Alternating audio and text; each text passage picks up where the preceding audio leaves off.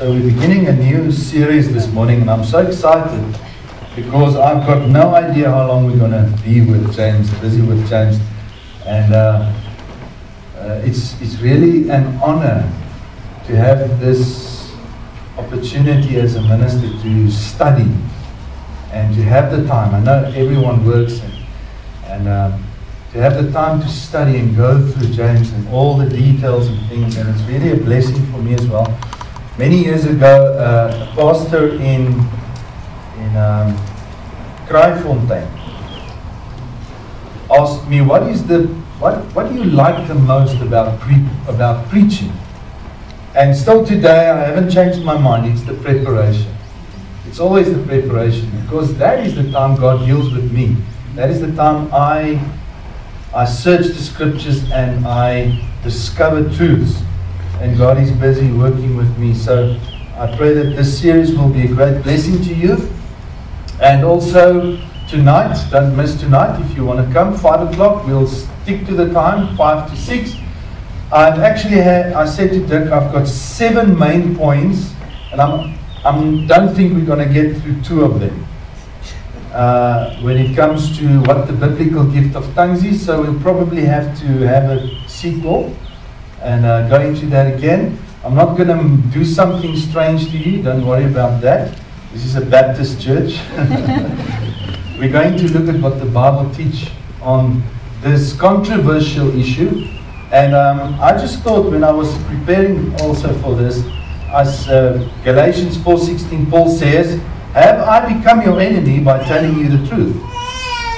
And this is one of those topics I've made enemies before, many.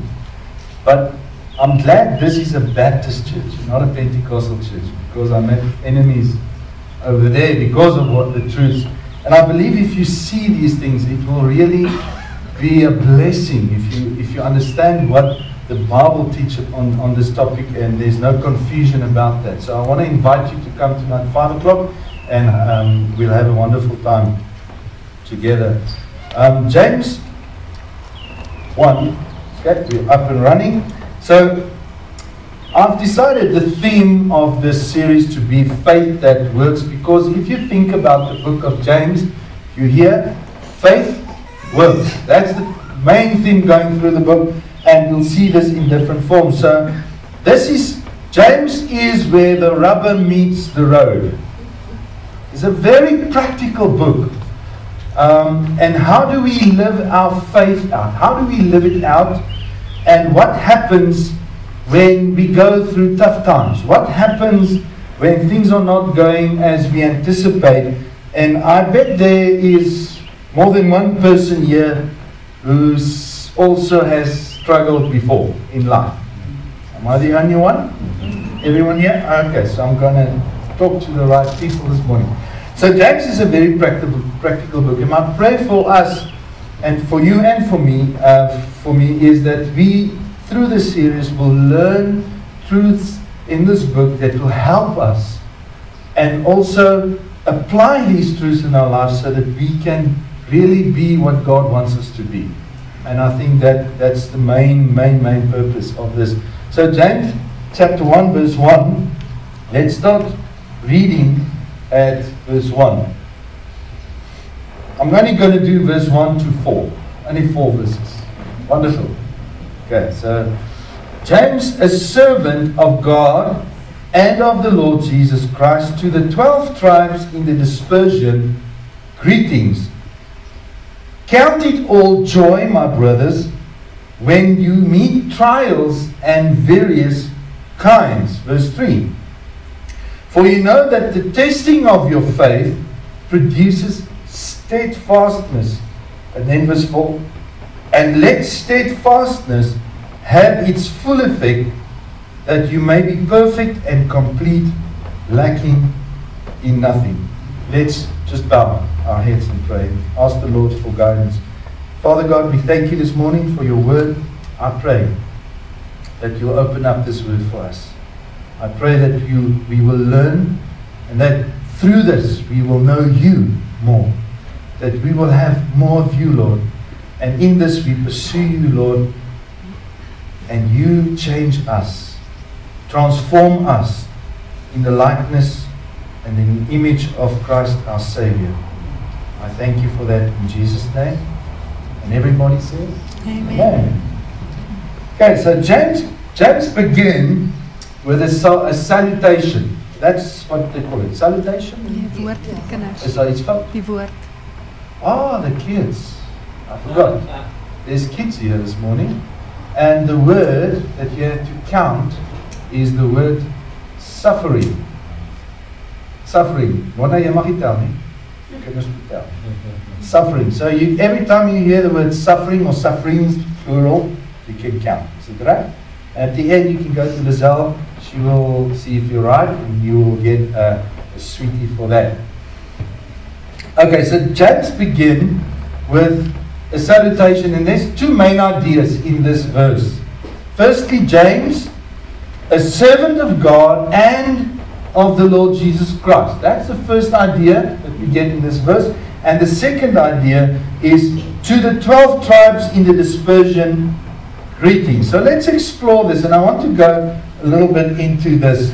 James, a servant of God and of the Lord Jesus Christ. Now the Greek word for servant is the word doulos. That means slave. It literally means slave. Now, many translations translate it as servant, bondservant, Afrikaans diensknegt van die Here. But doulos in Greek means slave. There's a different word in Greek for servant. And it's very interesting why the translators translated most of them to the word servant. And I think it's because of this idea that we have of a slave. It's a very repulsive idea or a bad idea, and we don't want to associate a Christian as a slave. But remember, when this was written, it was written in a time of slavery. So the people, the Greek people, exactly knew what doulos meant. Slave. It means, doulos means slaves. Now the word for servant is the word diakonos. Afrikaans, diaken. English, deacon. That's where the word deacon comes from. So those who are deacons, that's what it means to be a deacon. You are a servant. You are serving. And doulos, slave. Now, I did found a few translations that translated doulos with slave. For instance, the Holman Christian Standard Bible. I don't know if anyone has one like that. Common English Bible, the CEB, or the New Living Translation. Do you have a New Living Translation? I remember. They actually translated it as slave. Now, if I'm correct, there's only one translation that every time you find the word doulos in the Bible, it means slave, and that's kittel. Now, I don't have it with me, but it's not a very familiar one. So, slave means, not doulos means slave, not bondservant, not servant, it's slave. Why? Now, why is this so significant? Why am I hammering on this? Because in the big scheme of things, in God's universe and His creation and our relationship with Him, James viewed himself as a slave of God. And so did Paul. So did Peter. So did Timothy. So did James and Jude and John. So I've got a few scriptures just to show you. Romans 1 verse 1. Now every time I got the word doulos, I changed it with, not servant, I changed it to slave because that's what it actually means. So in Romans 1 verse 1, how does Paul present himself? Paul, a slave of Christ. A doulos of Christ. 2 Peter 1 verse 1, Simon Peter, is it Simeon or Simon? Simeon, Peter. Simeon, Peter. A doulos, a slave and apostle of Jesus Christ. That's how he viewed himself. Philippians 1 verse 1. Paul and Timothy, the douloi. Now that's just the plural form of doulos. the douloi, the slaves of Jesus Christ. Paul, Peter, Timothy viewed themselves in their relationship with God as slaves. Revelation 1 verse 1. John, to his slave. Jude 1 verse 1. Jude 1 verse 1 says, Jude, the doulos, the slave of Jesus Christ. And then also Philippians. And if you ever think it's beneath you to be called a slave of God, listen to what Philippians 2 verse 7 says. It says, do I have 2 verse 7 there? No, it's 1 verse 1. It's not 1 verse 1, it's 2 verse 7. Sorry, that's a mistake. 2 verse 7 says, Jesus emptied himself by taking the form of a slave. Doulos. Jesus taking on a form of a slave. Why is this so significant? Now, I don't want to go too much in this because it's very important to view yourself in your relationship to God as a slave. Why? Because, number one, slave is owned by God. A slave was bought with a price. What did Jesus do? He bought us with his blood. We are owned by him. Secondly, secondly, a slave does not earn a salary. Did you know that? A servant earned a salary. A servant went to worked, and then he got the salary. You're all servants of this wonderful world that you live in. Okay? You work for a salary, you go home. And you can resign. You can actually quit your job. Okay? A slave can't. A slave doesn't earn a salary. His master provides for him. His master gives him a roof over his head. His master gives him food to eat and his family. And you must just remember, in the biblical times, even those times, there were good slaves and good masters and bad masters. Sometimes it was a very good thing to be a slave, because that master will look really good after you. So it's not always a bad thing. And his master owns him. His master cares for him. His master provides, gives protection. But you know what the difference is with God and us? God makes his slaves his sons and daughters. God makes his sons and daughters his co-heirs. And one day we will also sit with Christ in heaven. Isn't that wonderful? He makes us co-heirs. So James begins this letter by saying, James, a slave. If you see that servant, it's a slave of God and of the Lord Jesus Christ. He could have begun the letter with saying, James, the half-brother, or the brother of Jesus, maybe get some credit. He could have started because he was the brother of Christ, but he doesn't view himself in that light. He views himself as a slave of God and Christ. Did not refer to himself as Jesus' brother or as the church leader of Jerusalem church, because he was one of the first leaders in the Jerusalem church.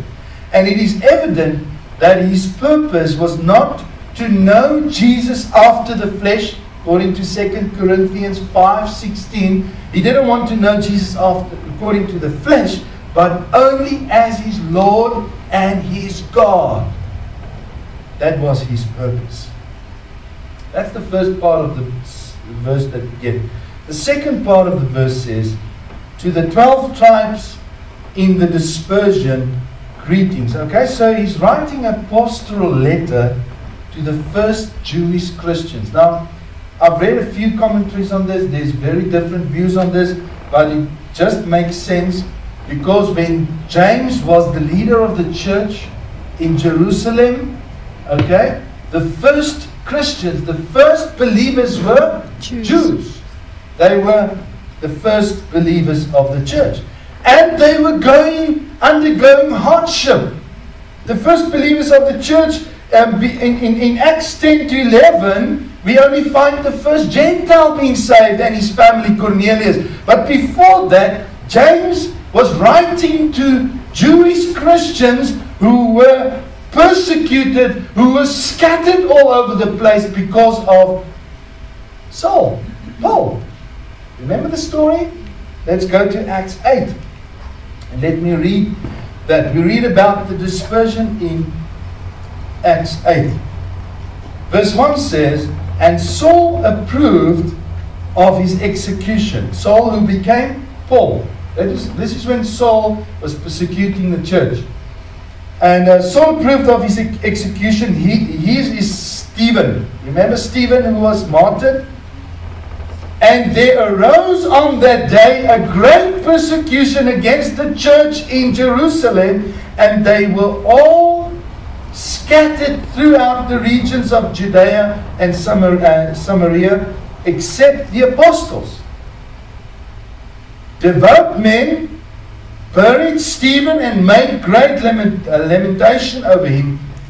But Saul was ravaging the church, and entering house after house, he dragged off men and women and committed them to prison. This is what's happening with the first believers, Jewish believers who became Christians, and James was the leader. He's writing to them to encourage them because they were scattered throughout, they were poor and they struggled, and he is writing to them to encourage them.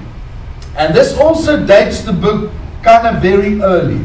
That's why James might be at the end, but it's actually one of the earliest books that we have in the New Testament. So the dispersion is the Jewish Christians scattered all over the place. And let me just show you the word for dispersion. The Greek word for dispersion is diaspora.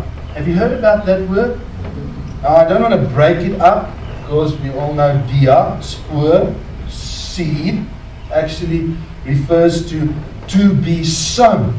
Diaspora is to be sown, to be like seed thrown over all the places, scattered all over. And that's what happened. Now, just something interesting. What happened in Acts 8, in the next verse, verse 4, it says, now those who were scattered, not referring to the apostles, he said the apostles stayed behind. Those who were scattered, what did they do? They went out preaching the word. It wasn't the apostles. It was the persecuted Christians that spread the word of God, and it became like a wildfire spreading.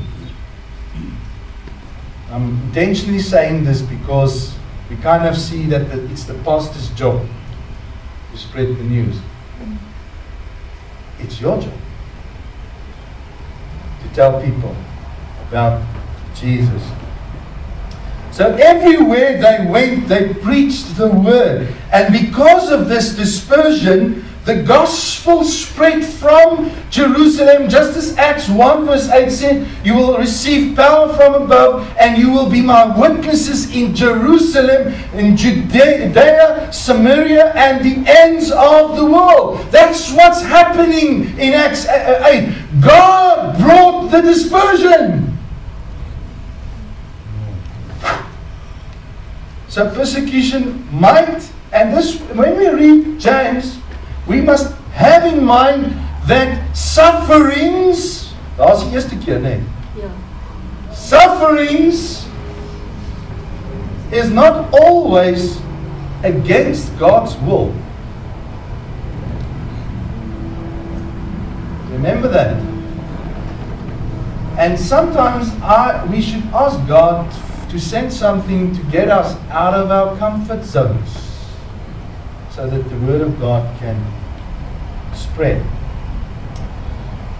So the 12 tribes, referring to the first believers who were Jewish, was scattered all over the place. Further, it would be, and I want to add this comment, it would be unnatural to take the 12 tribes and say it refers to the new Israel, or it refers to the church symbolically, as some people interpret it. I read a commentator that said the 12 tribes refers to 12 mountains, and is symbolically the mountains of the world. And so it kind of plays around with that, but I think it's far-fetched.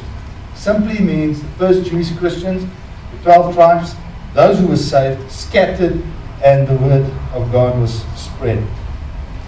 But all these truths that we read that James is writing to the first Jewish Christians is also true for the church as a whole, for us today. Because in the church of Christ there is no distinction. Romans 10 verse 12. There is no distinction between Jew, Gentile. We are the same. It's the same Lord over all. So this letter is also for us. It's for us as believers. Since it was written for that body of Christians in that time that existed, this letter is also applicable to our lives, to every one of us. So let's run ahead and go to James 1 verse 2. And this is where it becomes interesting. James 1 verse 2 says, "Count it all joy, my brothers, when you meet trials of various kinds." Okay, just see what James is not saying, count it joy, oh my brothers, if you meet trials. He's not saying if it will happen. He's saying when it will happen. When it comes. And you have to realize this. As a Christian, you are not free from trials and sufferings. As a Christian, you are not free from storms. Every believer will have to face difficulties and sufferings in their lives of some kind. It's not a matter of if, it's a matter of when. When Peter also speaks of the inevitability of trials, we read in chapter 4 verse 12, he says, "Beloved, do not be surprised at the fiery trial when it comes upon you to test you, as though something strange were happening to you." Oh, I just gave my life to the Lord. I'm so happy. 2 weeks later, bam, something happened. Huh? What's this? Be surprised. Do not be surprised when sufferings happen. In fact, Jesus also said in John 16:33, you can check me up. He says that in this world you shall have tribulation. You shall. It's a given fact.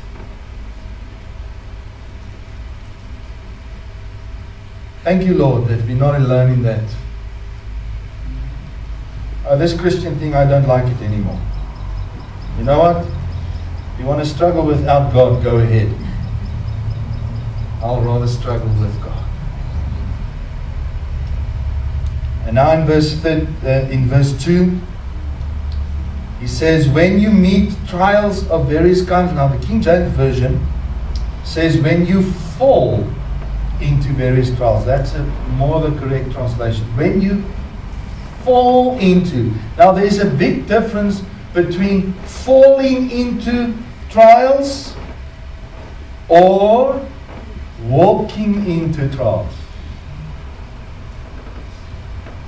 And let's be honest with each other. Many of the difficulties, many of the sufferings in our lives we face is simply our own fault.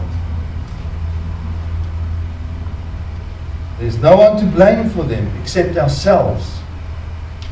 But there is also those difficulties that we fall into. We didn't choose it. It just sneak up on us and nothing that we live. So how do we deal with trials? How do we deal with suffering? How do we deal with these difficulties? And James starts off by suggesting a very strange, unusual response. He says, count it all joy. James says, rejoice. It's easy to rejoice when everything is going well, when everything, you feel blessed and everything is good. When good things come your way, it's very easy to rejoice in that. Amen? But when the tough times come, when everything seems to be going wrong, it's just not natural. A natural response to be joyful. Natural response would be to be angry, be in despair, to complain, or even like Jonah, run away. So when you see someone who is struggling in grief, you don't normally say, "Oh, brother, consider it joy, my brother." And as he's weeping and sharing about his trials, you don't say, "Oh, brother, pure joy." Pure joy. We don't naturally do that. Although we should. Just feels wrong, huh? But what should our response be? What should our response be when we are in tough times? Well, in fact, the word count is in the middle deponent form. Nou, who's English, grammar? Maak dit sin as ek dit sê, Cheryl? The middle deponent form, for those who are clever, it means, I looked it up, I didn't know it. It means that this is something you actively do. It's something you actively do. It's not something that will naturally or automatically come to you. You don't naturally go, "Oh, this is wonderful, Lord. Thank you for the trials. Thank you for the sufferings. Yay!" You don't normally do that. You should actively make a choice. Make a choice. And listen, it takes great faith. It really takes great faith to see beyond the natural circumstances and trust God enough to rejoice in it. So James says, count it all joy. Add it up. Count, for those who know what the word count means, accounting. Maak die somme. Calculate. Add it all up. And see them as joy. He's not saying that trials are a joy to go through. He's not saying that. He's not saying that that we should be joyous about the trials. He says that the believer should count them as joy. We should be joyous in the trials. In the trials. So how is that even possible? How can a person count all the trials as joy? And I want you to know this. And it is very important that you remember this. You have to write it down somewhere in your Bible, somewhere. Just write this down. You must remember this. God is in the middle of your trouble. God is in the middle of your trouble. And we don't feel that way. Sometimes we feel God has forsaken me. God is far away from me. And I want to tell you that's not true. The Bible says, "I will never leave you, I will never forsake you." And sometimes you're in the trial, you're actually in the will of God. Not always, but sometimes. Now, Oswald Chambers, you've probably heard about him before. He said the following. He said, "To choose suffering makes no sense at all To choose God's will in the midst of our suffering makes all the sense in the world. Makes all the sense in the world.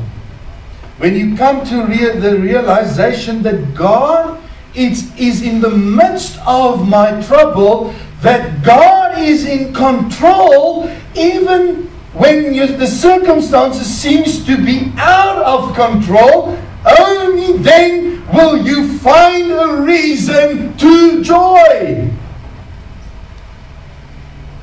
Only then. James is not saying that trials are joyful in and of themselves, but what he's getting at is that they are joyful when you know they are under the authority of a sovereign God who accomplishes His purposes in them. You have to understand this. Your sufferings and your sufferings. Well, your sufferings and difficulties are not without any purpose. You need to understand. It's not purposeless.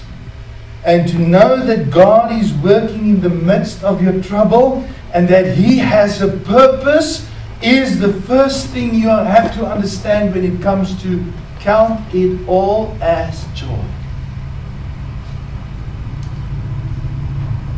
Romans 8. Verse 28 and 29 says, and we know that for those who love God, all things work together for good. For those who are called according to His purpose. For those whom He foreknew, He also predestined to be conformed to the image of His Son, in order that He might be the firstborn among many brethren. Listen, God has a purpose for everything. In Romans 8 here, our purpose, our destiny is to be conformed to the image of Christ Jesus. Yes, there may be other specific purposes in your specific trials or sufferings.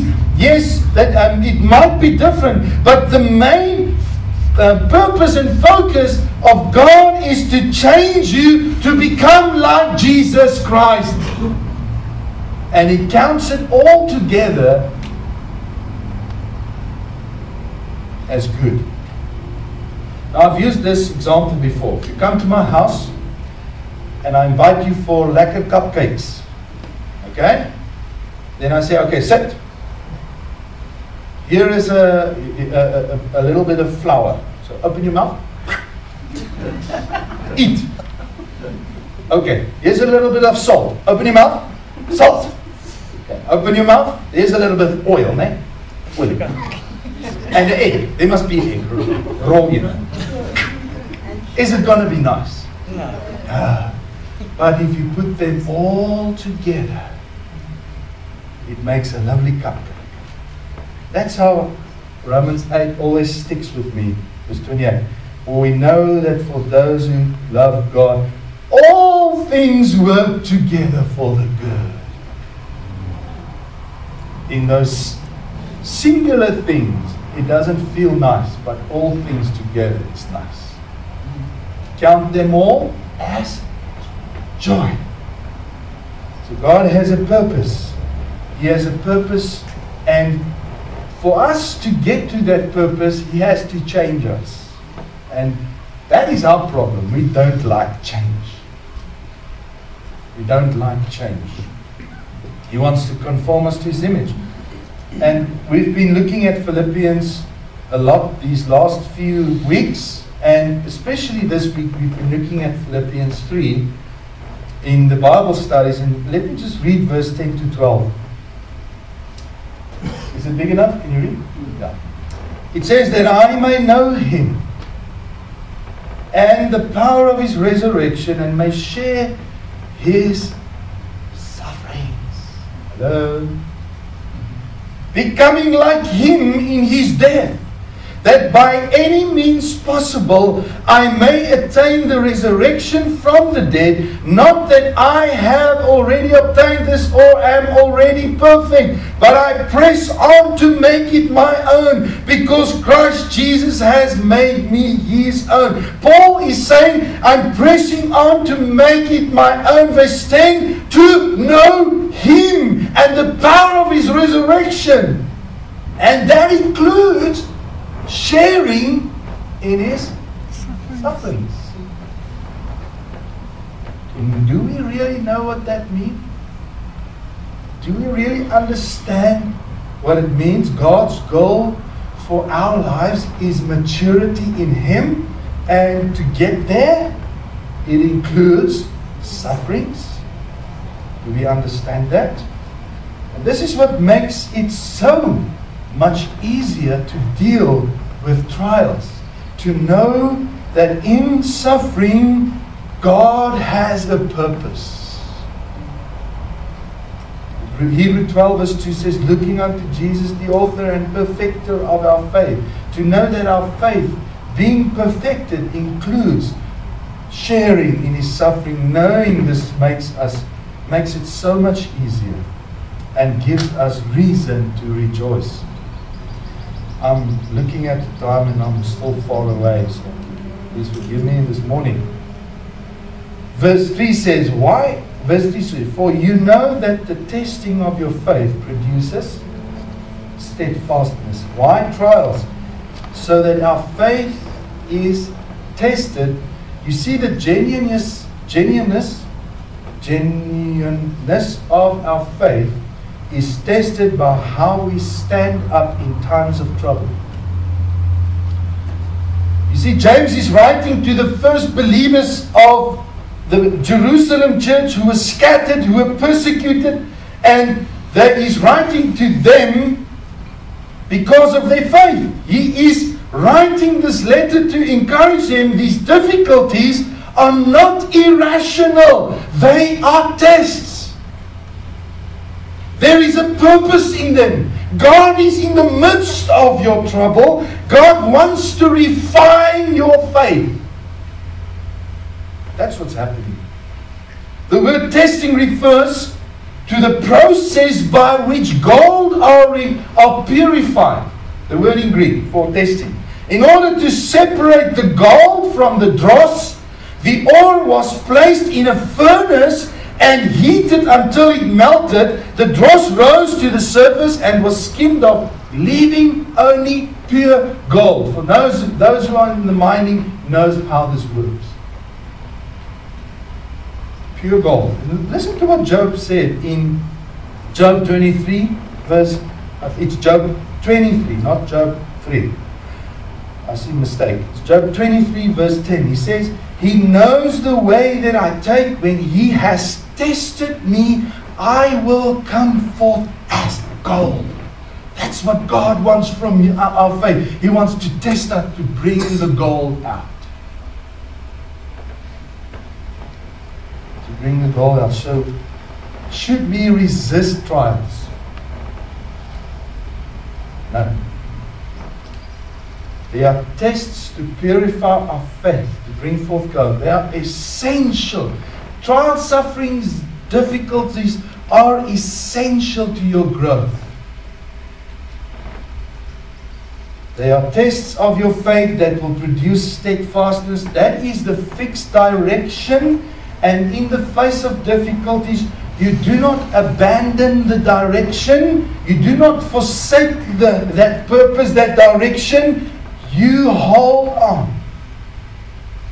Paul Tripp said the following. He said, the principle is God will make you where you haven't intended to go in order to produce in you what you could not achieve on your own. Lord, I didn't foresee this, anticipate this. You know what? God will take you to where you did not plan to go. We make plans, God establishes our steps. Mm-hmm. Trials are not always all bad. Sometimes trials, listen carefully what I'm saying, sometimes trials is grace that comes to you in uncomfortable forms. Did you hear that? Sometimes trials is grace that comes to you in a form that makes you uncomfortable. We have to understand that in the midst of our trials, God did not leave us. He did not forsake us. He is in there. He is at work. He is busy with us. He is working in us to change us. And let's be honest, we would rather be comfortable than holy.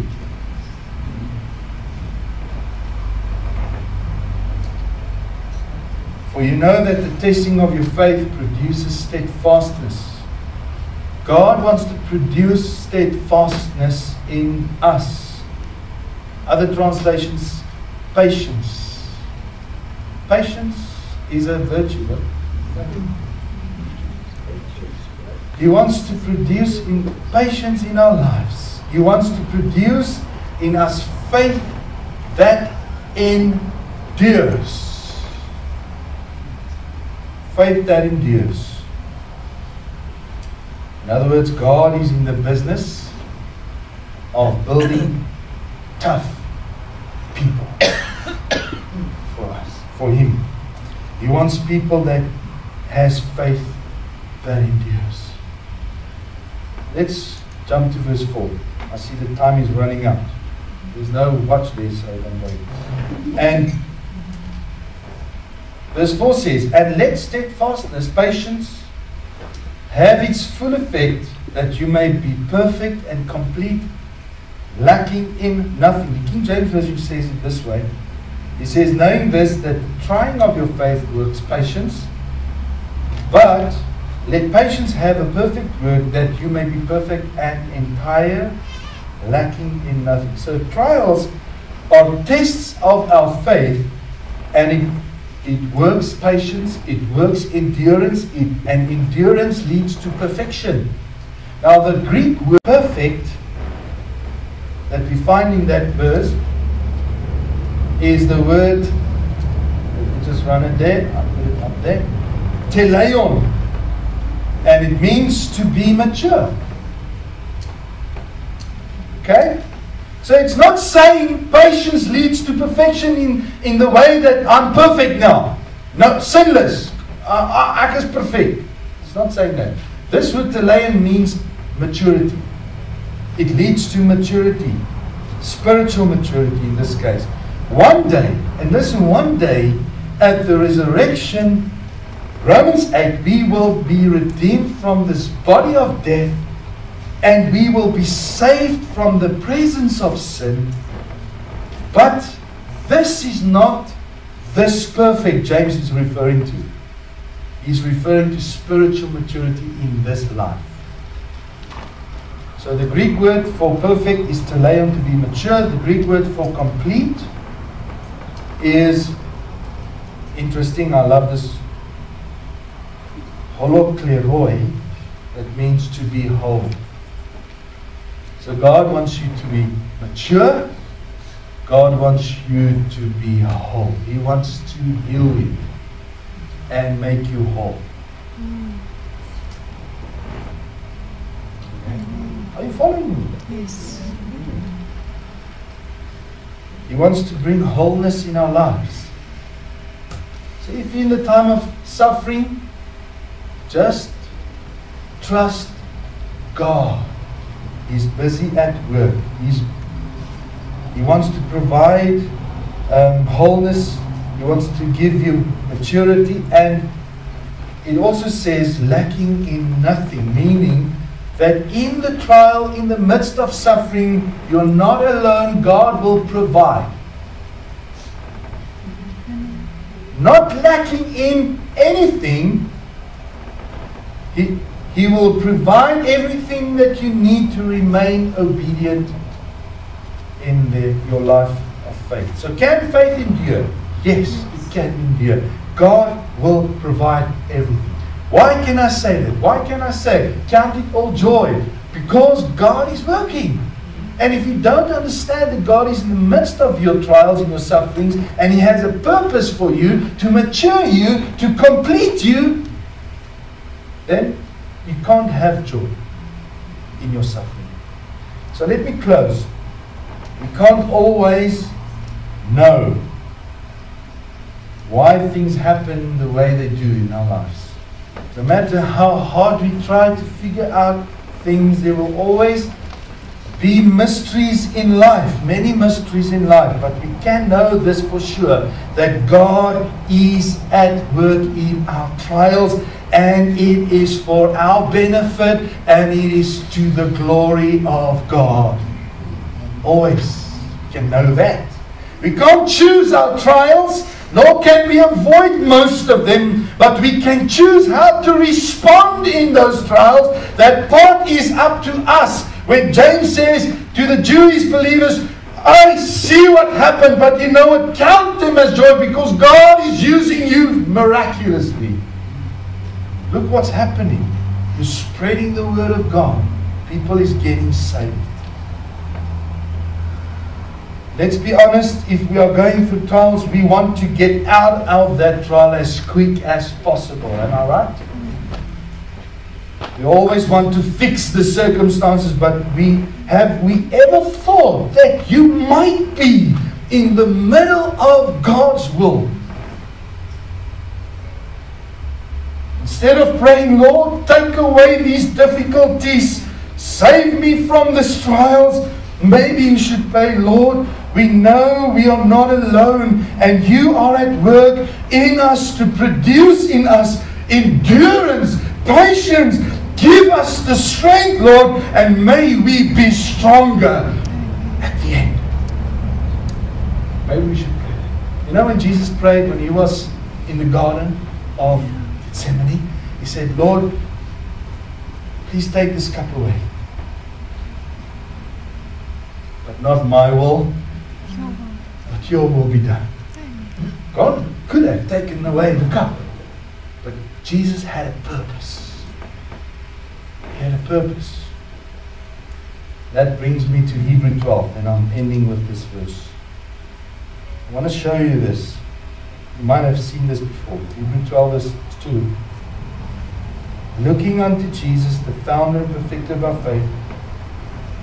Listen carefully what He's saying. Who for the joy.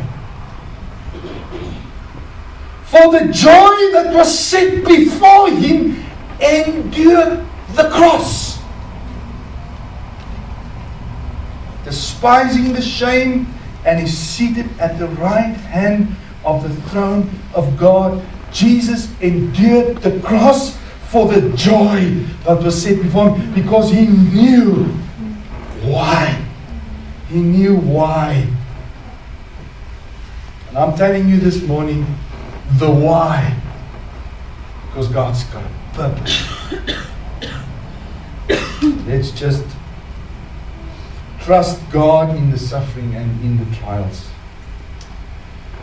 Father, thank you.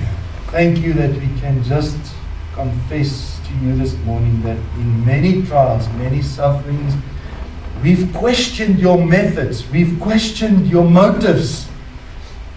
We even sometimes run away from church and from the community of believers, running away because we do not understand why we are going through what we are going through.